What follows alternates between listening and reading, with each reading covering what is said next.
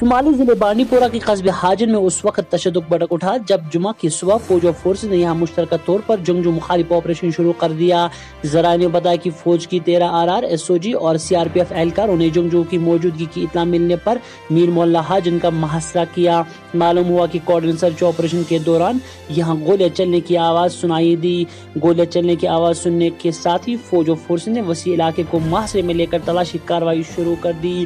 جو ہی علاقے میں کارڈن سرچ آپریشن کی خبر پھیل گئی تو نوجوانوں کی ٹولیاں کئی اطراف سے سڑکوں پہ نمودار ہوئی، جنہوں نے فورسز پر پتھراؤ کیا۔ جوابی کارروائی میں فورسز نے ٹیئر گیس شیلنگ کی۔ علاقے میں آخری اطلاعات ملنے تک کارڈن سرچ آپریشن جاری تھا، جبکہ یہاں مشتعل مظاہرین اور فورسز کے درمیان جھڑپوں کا سلسلہ بھی جاری تھا۔